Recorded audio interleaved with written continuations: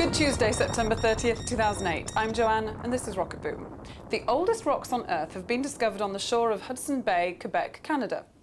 The Nuvvuagittuq greenstone is 4.28 billion years old, and that's 250 million years older than the previous record holder, the 4.3 billion-year-old Tonalite found in Canada's Northwest Territories. The only things on Earth known to be older are the tiny 4.36 billion-year-old Zircon mineral grains from Western Australia, which are not actually rocks. At an average size of only 100 to 300 micrometers, they exist unconglomerated. The Earth itself is generally accepted to be about 4.55 billion years old, give or take about 45.5 million years. So they're all nearly as old as the Earth itself. This is just kind of being nitpicky, if you ask me. They're still not as old as as old as that joke.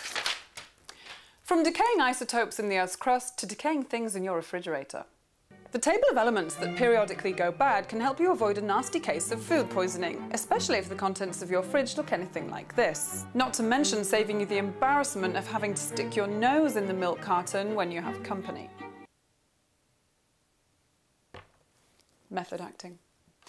Those are the obvious uses, but it could also be used as a health reference when sporting nature garden jewellery. Granted, mould doesn't have quite the same aesthetically pleasing touch as miniature flowers and potted plants, but there's nothing wrong with tapping the inner you. From zircon to jewels to copper, 4 new pennies will enter US circulation this February 2009. Marking the 100th anniversary of the original Lincoln penny and the 200th anniversary of Lincoln's birth, the new designs help to chronicle 4 main stages of Lincoln's life.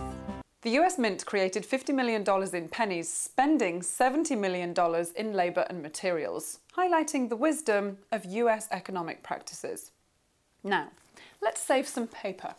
A team of researchers from MIT have teamed up with Voltree Power to create tree-powered sensors that may one day be used to prevent the spread of forest fires. Using a bioenergy harvester that converts the metabolic energy of a tree into usable electricity, the trees themselves will power a wireless mesh network that delivers real-time weather information to forestry workers. Not only will a constant flow of data make studying and predicting forest fires easier, but the sensor automatically alerts forestry officials in case of a fire, quickening their response time and lessening resulting environmental damage. From protecting our forests to protecting the elderly. This demographic chart shows almost 22% of people in Japan are over 65, which means taking a tumble becomes a greater health concern in search of a solution. Or would that really be someone's solution in search of a problem?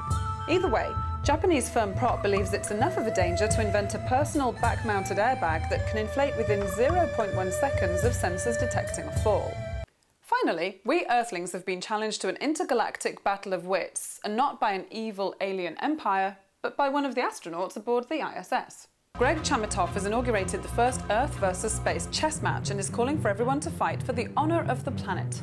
Each turn, 4 moves will be thought up by the teammates of the kindergarten to 3rd grade US Chess Championship team and the chess club of Stevenson Elementary School in Bellevue, Washington, and then voted on by the public using the official site, with the winning move being relayed from ground control to Major Tom, astronaut Greg.